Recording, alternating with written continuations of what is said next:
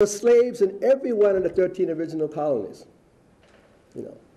So a narrative of a search for freedom and liberty is immediately qualified, but what about these slaves you have around you? The state that had the largest number of slaves outside of the South, outside of Georgia, second most largest, New York. New York. This is not a down there phenomenon. You can say, well, I'm from north, slavery was down there somewhere. No, slavery was here.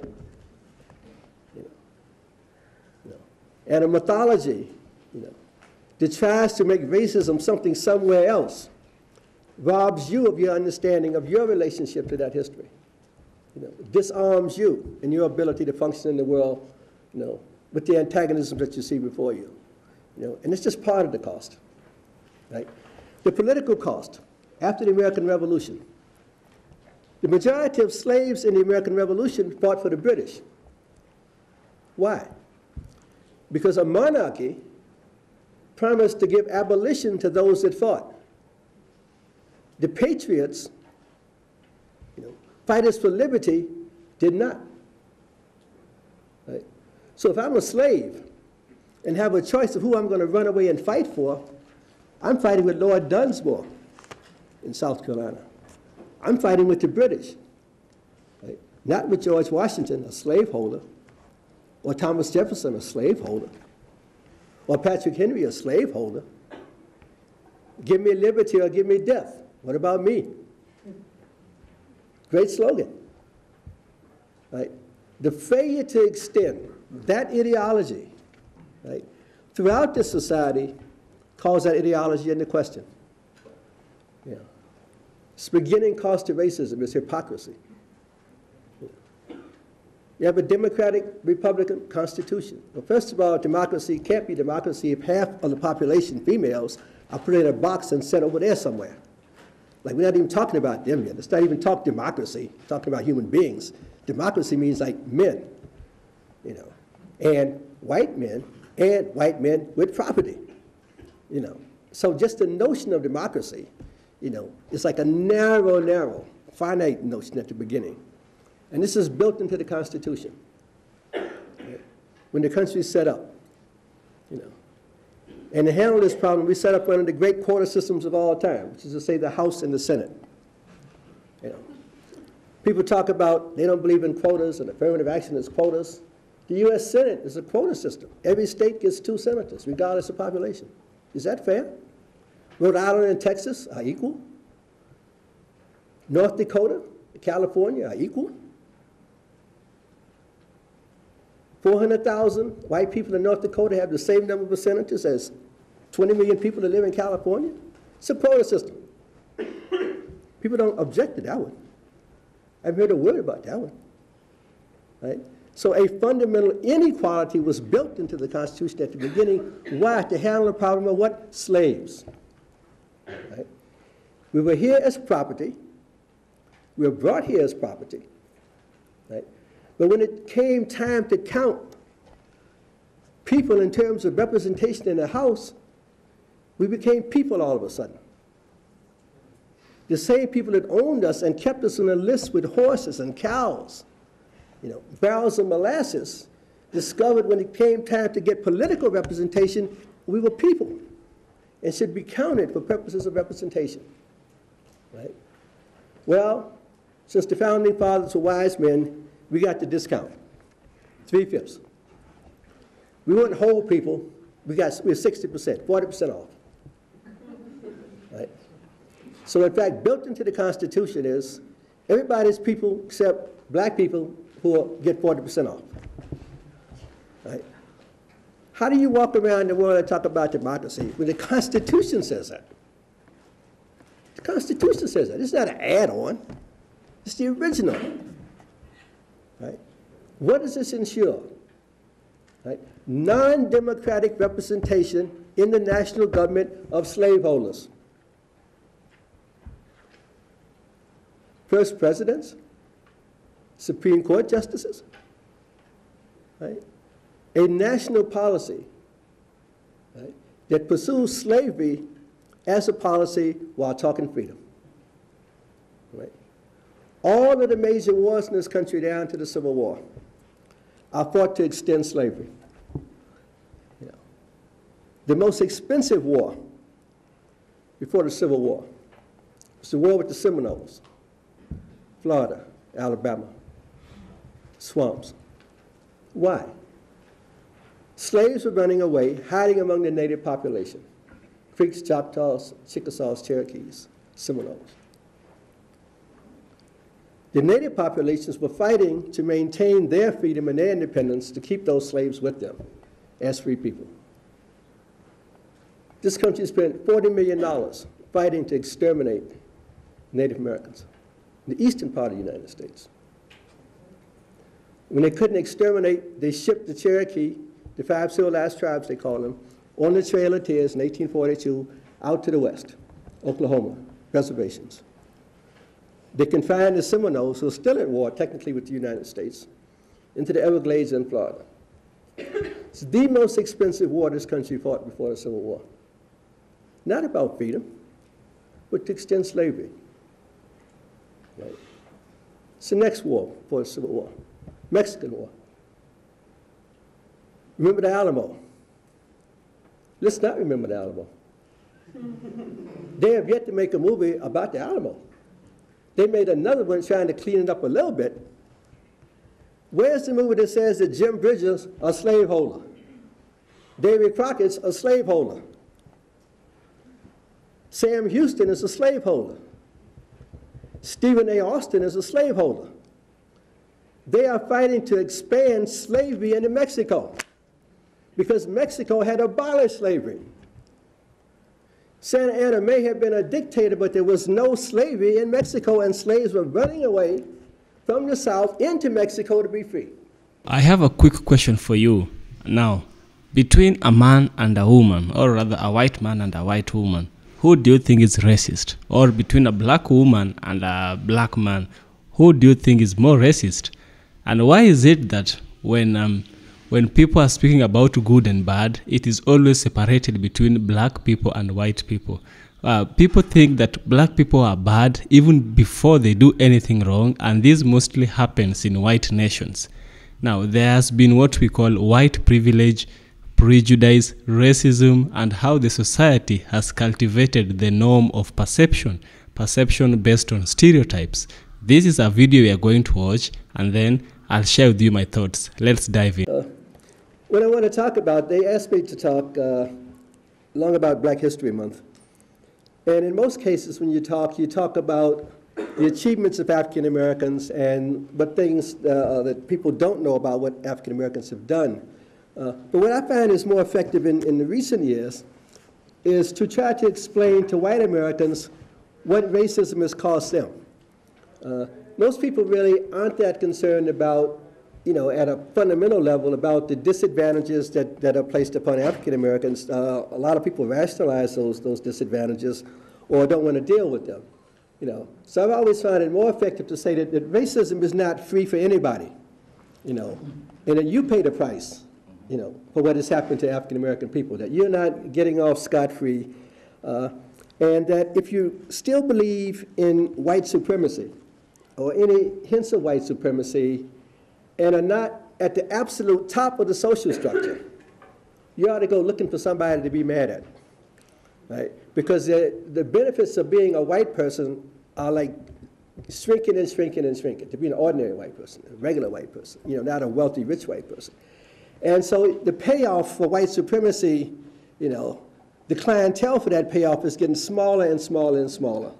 You know, and in a sense, the majority of the white American population is dropping down to where black people are, you know, which is to say your unemployment rate, you know, your living conditions, your level of debt, you know, your level of social anxiety is coming down to where we are, you know. And I would like to say welcome to the club, or misery loves company, but I would prefer to think that once you comprehend that, there'll be a possibility of more joint action to correct that situation, you know. And that racism is not just something that affects us, you know, as black people, it affects you, you know. And the failure of this nation to deal with that in the past has consequences for you, you know.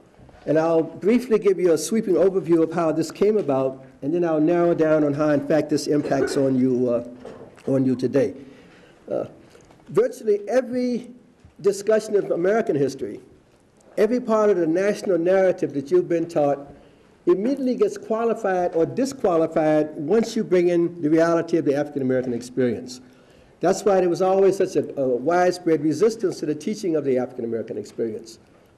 Every national mythology, every slogan, right? Every, song you sing, land of the free, home of the brave, when you say, what about black people, you have to start qualifying. In some cases, you have to throw it totally out. This is a democracy. What about slavery? We all created equal. What about Jim Crow? We can rise as far as you can based on your individual merits. What about discrimination, disenfranchisement, quotas? Every single thing, every single part of the national mythology has to be called into question when you bring in the African American experience. And this is not something new. This is at the beginning, the foundations of the country. The mythology of Puritans landing at Plymouth Rock, colonists seeking religious freedom in Virginia. They're trekking slaves with them all the way. The first commonwealth to make slavery legal was Massachusetts, not Georgia, not Virginia, not South Carolina, Massachusetts. Right? There were slaves in every one of the 13 original colonies. So a narrative of a search for freedom and liberty is immediately qualified, but what about these slaves you have around you? The state that had the largest number of slaves outside of the South, outside of Georgia, second most largest, New York. New York. This is not a down there phenomenon. You can say, well, I'm from north, slavery was down there somewhere. No, slavery was here. And a mythology, that tries to make racism something somewhere else robs you of your understanding of your relationship to that history. Disarms you in your ability to function in the world, with the antagonism that you see before you. And it's just part of the cost, right? The political cost after the American Revolution. The majority of slaves in the American Revolution fought for the British. Why? Because a monarchy promised to give abolition to those that fought. The patriots, fighters for liberty, did not. Right? So if I'm a slave and have a choice of who I'm going to run away and fight for, I'm fighting with Lord Dunsmore in South Carolina. I'm fighting with the British, right? Not with George Washington, a slaveholder, or Thomas Jefferson, a slaveholder, or Patrick Henry, a slaveholder. Give me liberty or give me death. What about me? Great slogan, right? The failure to extend that ideology, right, throughout this society calls that ideology into question. It's the beginning cost of racism is hypocrisy. You have a democratic Republican constitution. Well, first of all, democracy can't be democracy if half of the population, females, are put in a box and sent over there somewhere. Like, we're not even talking about them yet. Let's not even talk democracy, talking about human beings.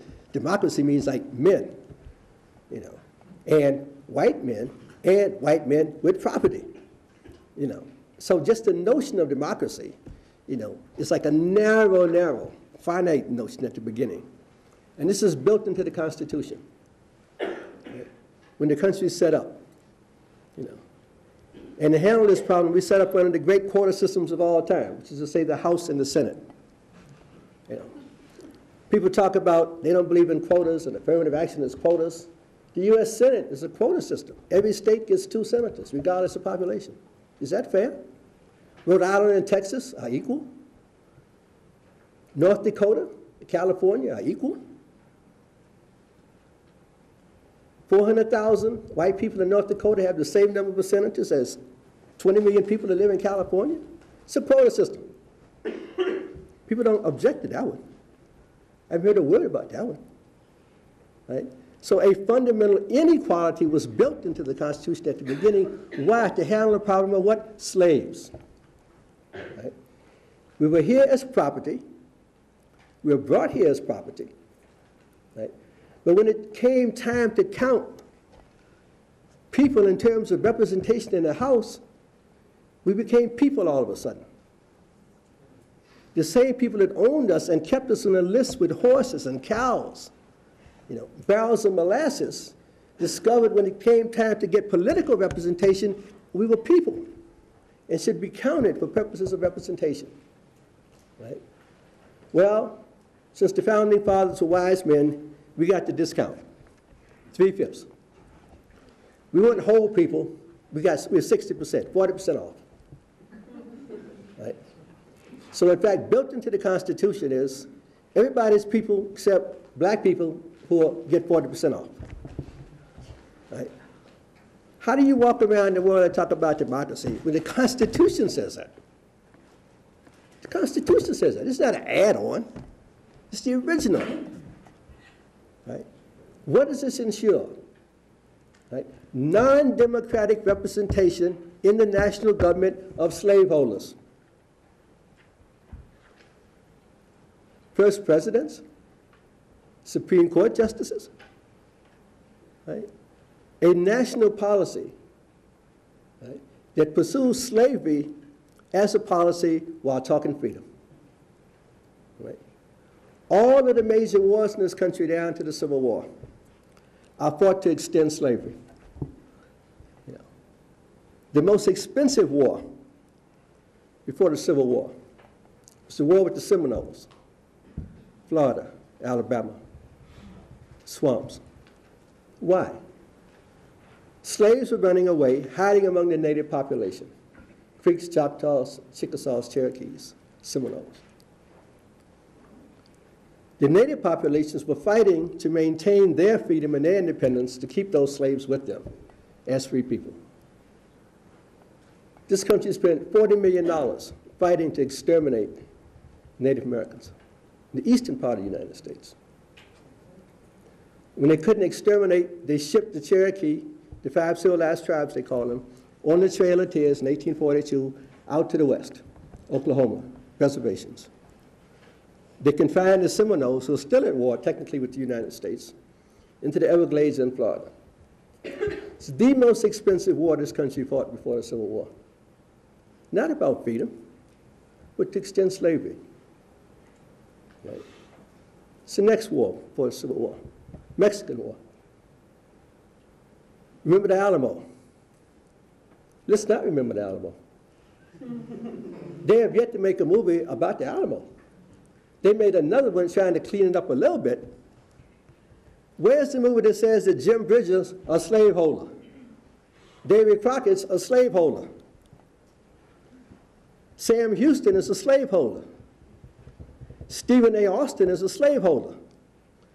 They are fighting to expand slavery into Mexico because Mexico had abolished slavery.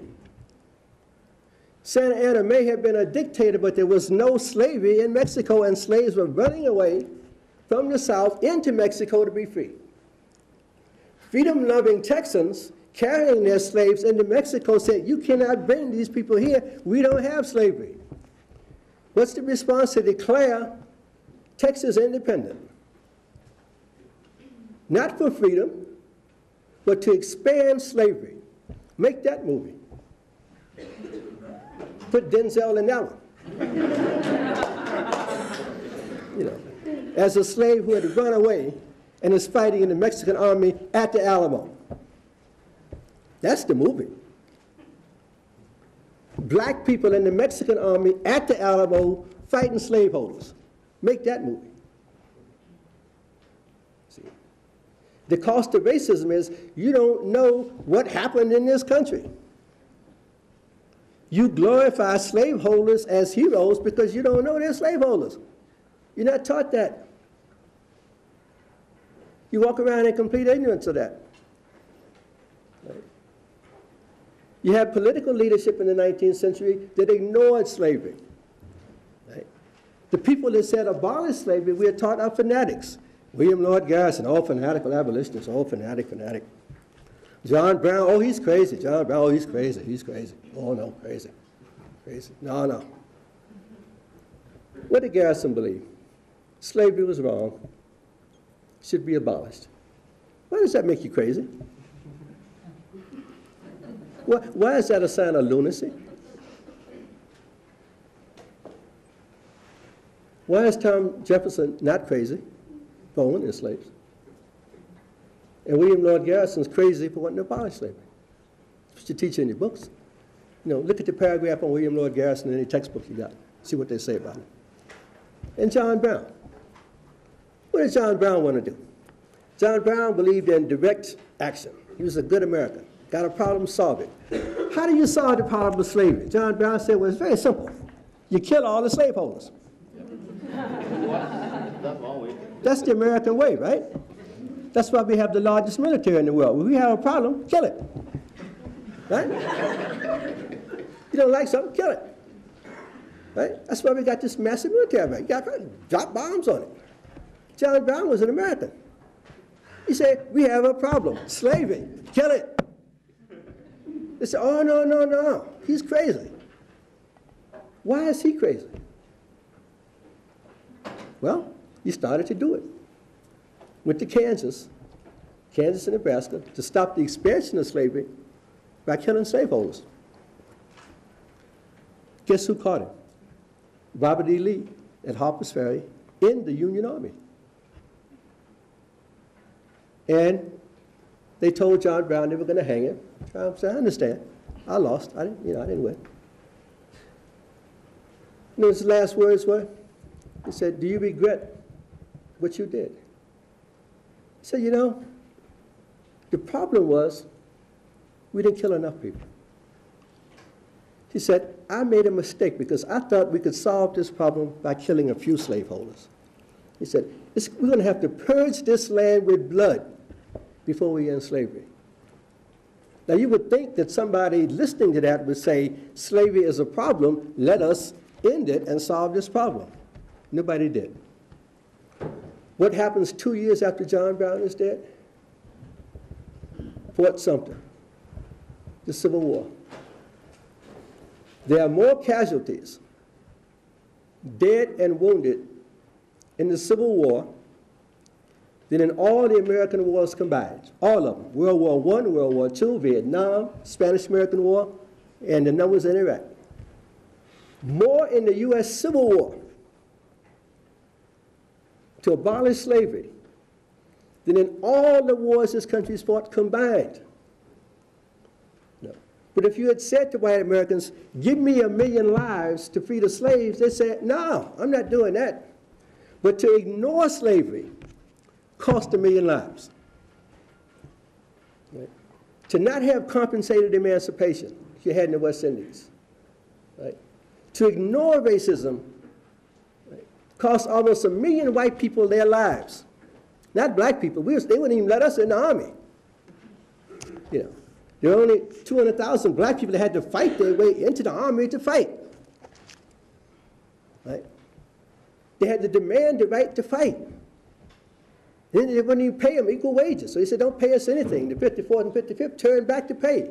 They said, we can't pay you what we pay white people because you're not good enough. And besides, you're black. They said, don't pay us anything. We'll fight for free. Right? For free. It cost 1 million white people their lives. And over 1 million white people their limbs and their arms. Over slavery. But if you had put that on the table, nobody would have bought it. But the failure to deal with slavery, that's the price white people paid. You know, for looking the other way. For ignoring it, saying, well, it's not my problem. We'll deal with it next year sometime. Right? So you think maybe people would learn, right, after slavery is over. All black people say, well, let's forget about the past, don't dwell on slavery. Can we have the minimum to live as Americans? We worked for over 250 years with no compensation. Can we have just 40 acres, small farm, and 1 mule to work it? No. No, can't have it. Son American. You're free now, you're on your own. Well, what about back pay? No, you're not entitled to anything. You're free, you're on your own. And so black Americans tried to put their lives together as ex-slaves and made the most remarkable transitions in American democracy this country's seen. The first public schools in the South were put into place by Reconstruction governments dominated by ex-slaves. Free public education for everybody. You had no public schools in the South because to educate white Southerners would be the slaves might hear something and learn something, therefore nobody gets educated. Right? The price of keeping black people dumb is to keep white people just as dumb. And they're proud of it. At least they're not black. Right? That's why even today, when you think higher education, great schools, you don't think Mississippi, Alabama, Georgia. Right? Some of those places didn't get mandatory school attendance until the 1970s. 1970s, you didn't have to go to school. It wasn't the law that said you had to go to school in Mississippi to the 1970s. Right? White or black. You know. Black people set up the public state universities in the South during Reconstruction. University of South Carolina. First president was a black man, Richard T. Greener. University of Mississippi. University of Georgia. For everybody, not just for themselves, for everybody. White people looked at those, threw the black people out, said, this is barbarism. We can't have this, like, put them out. And then they kept the schools. They didn't say the schools are bad, they said you can't have them. They hadn't thought of it themselves. And then they threw black people out of political office. The Klan, armed struggle, military force drove black people back into desegregation, disenfranchisement, segregation. And then you had the turn of the century, you have Jim Crow. Right? Where they said, we're not going to deal with race anymore. It's too much of a hassle, but you're here today. Right? We're going to let Southerners handle Southern problems. And if they think it's necessary to oppress the black population to keep things in order, that's okay. Right? How do you pay for that? Well, you know how you pay for that? When white immigrants come over in the 1880s in large numbers, 14 million from 1880 to 1920, right? What they learn how to be is white. They're not white in Europe. They're Italians, they're Germans, they're Poles, they're Irish, they're Jews. When they come to America, all of a sudden there's something called white. And they say, look, in America, regardless of how low you fall, there are black people up underneath you. So you know where you're better off when there's no black people around. Right? Or if they're around, you're stepping on them. That way you know you're not at the bottom. And white immigrants, by and large, bought this. And they established organizations that were segregated. Trade Union Movement, American Federation of Labor, right? The Brotherhood of Railway Trainmen, Conductors, Firemen, Maintenance Away, whites only. Plumbers unions, whites only. Mechanics, whites only. Firemen, whites only. Policemen, white only. You know. To this day, there are only three black people in the electrical unions in the state of Massachusetts. 1, 2, 3. A legacy of that. We're not even going to talk about police and fire departments. We know about those. They're in the papers all the time. White only. Right? What is this to cost to white people? You form an all-white union and go to negotiate a contract. I want $2 an hour. I got news for you. I'll pay the niggas $1. Uh-oh. Don't like it? Quit. I can get niggas in here for $1. Okay, I'll settle for the $1.50. It just costs you some money. Racism costs you money. I want unemployment compensation. Niggas don't have that. Okay, I'll pull that off the table too. To this day, the working class in this country is the most poorly organized in the world, And it took us to the 1930s to get the minimum of social gains that every European working class had in the 1880s. National health insurance, we don't have. Workmen's compensation, unemployment compensation, Social Security had to come to the 1930s. Why? Because every time white people ask for it, they say, black people don't have it. You want them to have it? They say, oh, no, no, no. So they didn't have it. People hurt themselves. Right? White workers took jobs that were hazardous because they were white jobs. The best example is working in textile mills. You know, North Carolina, 1920s, textile mill, big looms, huge looms, whole room, big as this room, white job, right? No child labor laws. Who works in those plants? Young white kids. What is their job? To crawl up under the loom and take the knots out.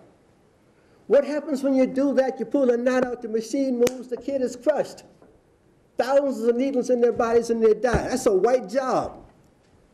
Black people aren't allowed in those plants. Where are the young black kids? Going to school. Can't get a job in the factory, send them to school. Racism is costing white people. White Southerners are sending their kids to work, black people are sending their kids to school because they can't get in a racist factory.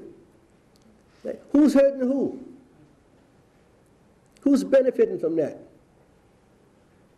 And then they finally unionize, they make a movie, of course, Norma Ray, white person. We know that's not true. They didn't unionize those mills until they brought black women in there in the 1930s. It's black women that said, we're not taking this.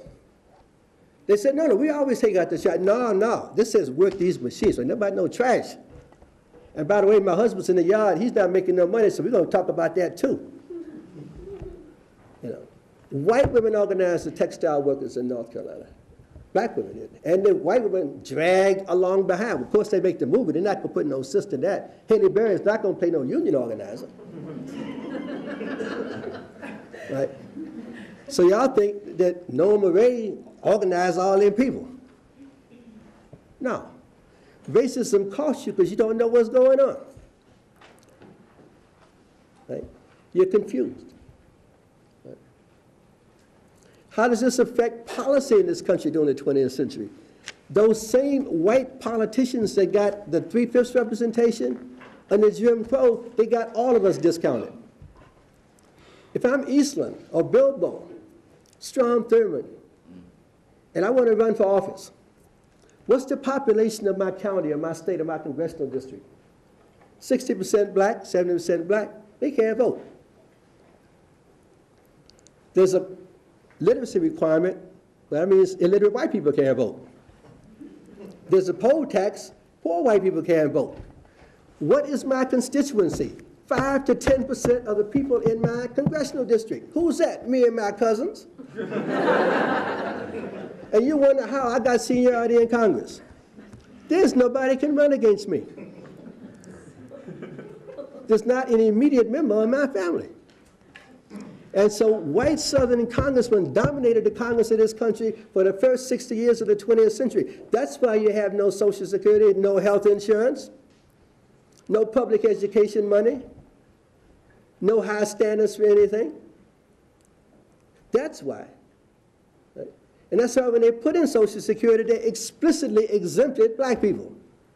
The two occupations that black people had when they brought in Social Security, domestic labor and farm labor, were exempt from Social Security, right, to the 1970s. Right? You think we're the only people that work on farms? No, the majority of farm workers are white. You think we're the only domestic labor? The majority of domestic laborers are white. In order to hold black people down, you hold down large numbers of white people. They haven't figured it out yet. You know, you can shut down any program in this country by saying it's good for black people. What about welfare? Oh, black people, black people. Majority of people on welfare are white. White. No benefits for them. No, no, they just laying up somewhere having babies. White women don't get benefits because of that. Right? But to stop the program, you show a black face. That's why racism costs you. Show a black face, you stop the program. and they come tell you it's black people's fault. There's not enough money for education. Why can't poor white people get into school? Black people got all the positions. Affirmative action, black people got all the spots. Now we looked around, UMass has got 2% black people, right? There's about 5,000 white people every year that don't get in. All of them swear to God it's because black people got their spot. The reality is there's not enough money put into higher education, right? We need doctors in this country. Why are people fighting for slots in medical school? The solution to the problem is to expand the medical schools, not have you fight for slots. If you have people that want to be doctors and you need doctors, expand the medical schools. Don't have, I could have got into Harvard, but a black person got in there, he wasn't qualified. First of all, that's not true. But the fact is that both of you need to be doctors, add on to the size of Harvard Medical School. That's the solution to the problem. But everybody is fighting over stuff at the bottom. Right? White people have yet to figure out that everybody in the world, black, don't have their spot. Right? Nobody's mad at George Bush. Anybody mad at the Rockefellers? Anybody mad at the Carnegies? They mad at people on welfare. Oh, I'd be really well off, except those people on welfare got my money. The numbers don't even add up. The amount of money that goes into welfare is paid for by the bottom 20% of the tax bracket. Rich people don't pay for welfare. You don't pay for it. Poor people pay for themselves. Right? Whites have yet to figure that out. I'll give you two last examples to show you how this distorts reality. People are very upset about the war in Iraq. You have a right to be upset. They showed these people they got dragged out of these things, burnt to death. Some people were hung. This is outrageous. This is barbaric. Black people said, are they kidding? Have you ever heard of lynching? No. There's a book called Without Sanctuary. Without Sanctuary. It is a collection from an exhibit of lynching postcards. There are at least 10 images in the book, more in the exhibit, of black bodies burnt. Right? There are images of black people hung from bridges, a woman and her son. These images include rings and circles of large numbers of white people dressed up for the event, getting their picture taken with the body, and taking pieces of the body, burnt body, home for souvenirs. A photographer, of course, took a picture to sell to those people that missed the event. Therefore, the postcards. Right? People bought the postcards who went to the lynchings and mailed them to their friends saying, oh, you missed our latest barbecue. Here's the nigger and his son that we burnt up. Right? This country has no moral authority whatsoever to chastise any country on the face of the earth for barbarism. None whatsoever. That's the cost of racism to you. Right? You can stand anywhere you want and talk about freedom and justice and liberty, and black Americans say, what about us? You got to sit down and shut up. That's the cost of racism to you. You know, that you're seeing worldwide as hypocrites. Now, if you deal with that and say we acknowledge our past and are working on that past, then people say at least we're ashamed of it and we're dealing with it. Right? But to not know it and to actively fight not to know it, right, is one of the crimes in higher education. You know, when we start black studies, you said, we want to talk about the history of black people. Oh, that's propaganda. You think Washington and the Delaware ain't propaganda? Or the cherry tree? I mean, come on. Or Lewis and Clark, come on. Or David Crockett and them, all that stuff. We're not talking about telling stories. We're talking about let's get this thing straightened out. You know. Let's get this thing straightened out. You know. It's 50 years since Brown. Americans claim they believe in equality and integrated education. They don't believe in either one. It's 50 years since Brown. Schools are neither integrated nor equal. White Americans, when they feel like it, can put somebody on the moon and send a spaceship to Mars. If they wanted to integrate the schools in this country, they could have done it. They didn't want to. My integrated school in Washington, D.C. lasted 3 years. 1956, went into high school, 20% black. 1959, graduated, 80% black. If white people didn't want integration, all they had to do was stay still. Then we couldn't have been 80%. We'd have still been 20%. There wouldn't been no space. As fast as we came in one door, they went out the other. And took the money, because the school is not equal. If they had said, okay, we're leaving you the school, but we're leaving the money behind, then they could have gone. Then at least we would have had the equality side. They didn't want integration or equality. And that's as true today as it was 50 years ago. You know. Who's hurt in this state? And I'll give you two examples in this state to close up by this. That recent report, funding for education in the state. People think that's about minorities. You know, schools in Springfield get less money than schools in Newton. Schools in Lowell, you know, Holyoke get less money than schools outside of Boston. Inner city schools in Boston get less money. They say, oh, this is about black people. You ever look at the figures for Orange, Athol, Gardner? Ain't no black people there. Wichita, ain't no black people there. Poor white people are suffering because of this. But if you make it a race thing, you don't even see the problem. Poor white people. Where is the money going? I teach in the prisons in this state. For 30 years now, every prison I've taught in has doubled in size. Brand new, doubled in size. Every last one has doubled in size the past 30 years. It costs $40,000 a year to put somebody in a prison. $40,000 a year. That means for 4 years, $160,000. To go to UMass costs $10,000 a year. I talked in Old Colony, 3 months ago, Black History Month. I had an audience of 150 black and Latino men. They're getting paid $40,000 a year to sit there. Give me that money, I could have brought them out of there and put them in UMass for $10,000 a year. Right? That's your money. That's why this school doesn't have more. The money that could go to education in this state is going to prisons. The majority of the prisoners are black and Latino. Right? You are paying for that. Racism is costing you money. You can't get away from that. You can sit there and say, well, they got to lock them up. You're paying for it.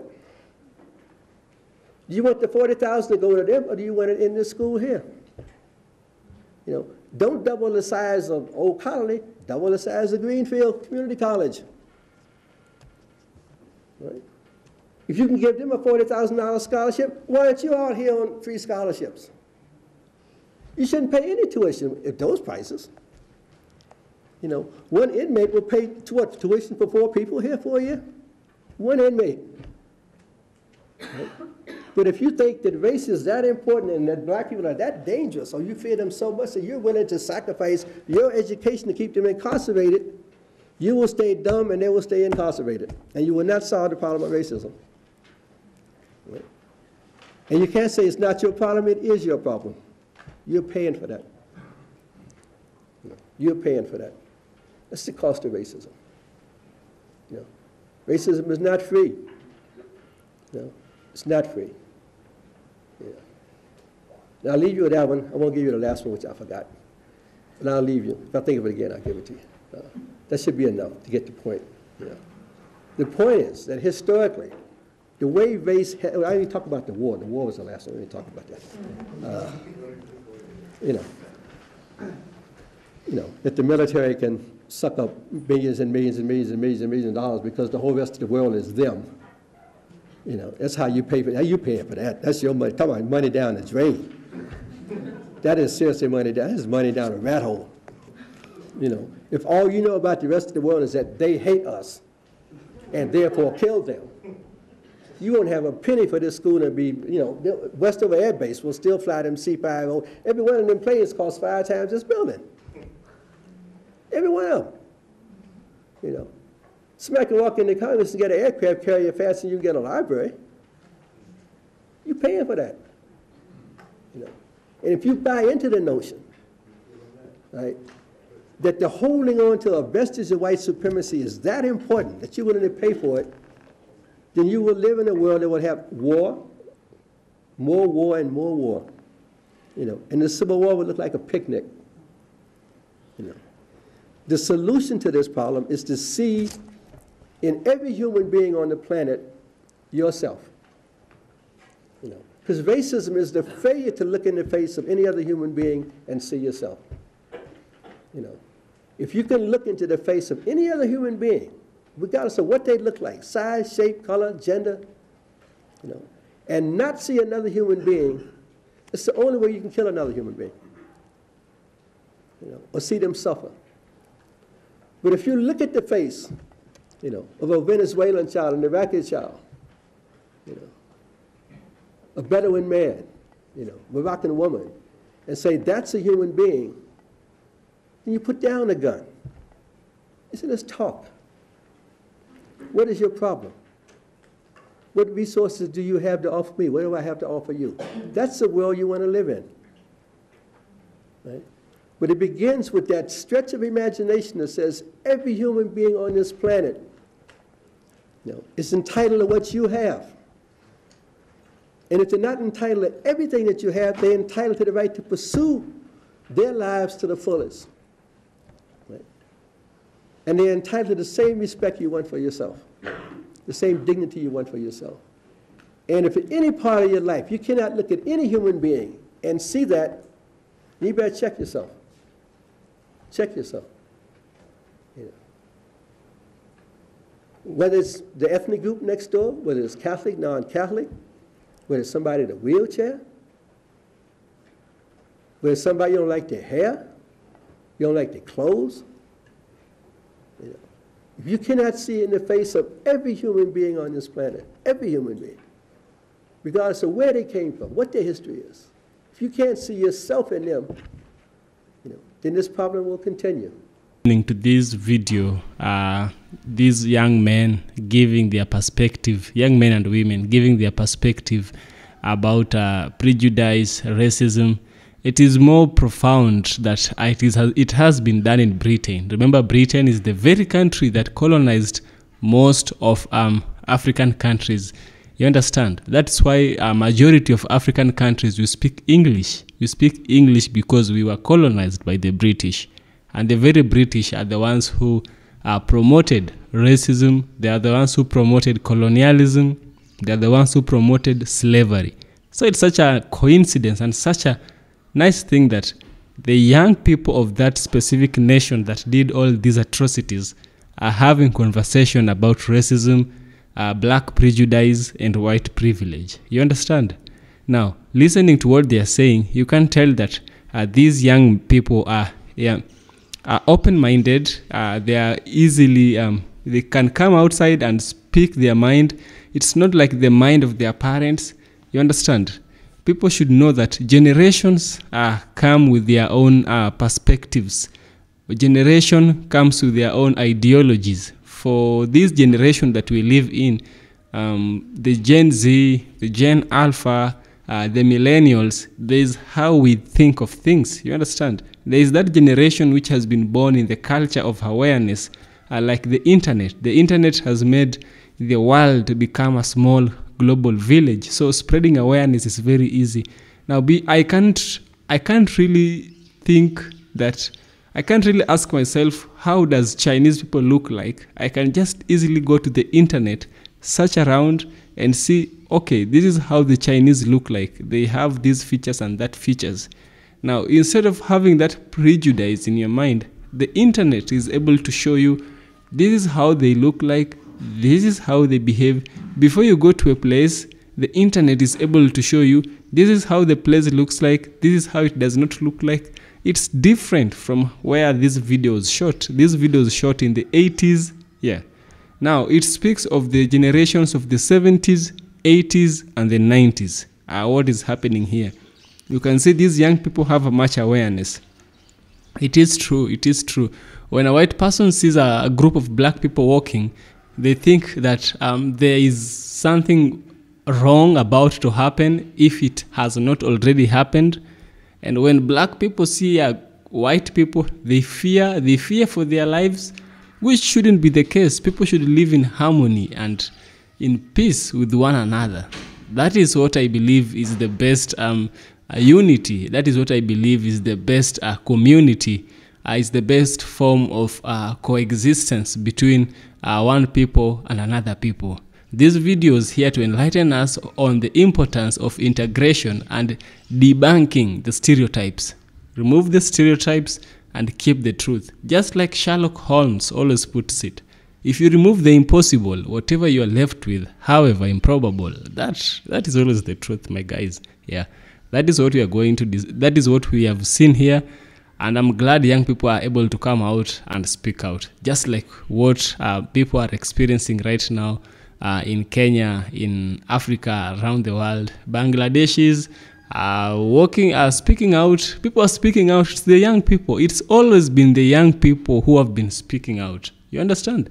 It's always been the young people. We had these young people even in the times of the old Bible. Yes, David was young. Joshua was young. When Moses fled Egypt, he was young. Everything was done by young people. Yeah, and the future of a country is its young people. If you cultivate it, you have a strong culture. If you don't, then the country is fallen. Yes. So thanks for watching this video. It was a short one. If you value what we do here, kindly give us a thumbs up. We shall surely appreciate. So see you in the next video, and thank you for watching EFK Original Documentaries. Give me a super thanks and subscribe. See you in the next one.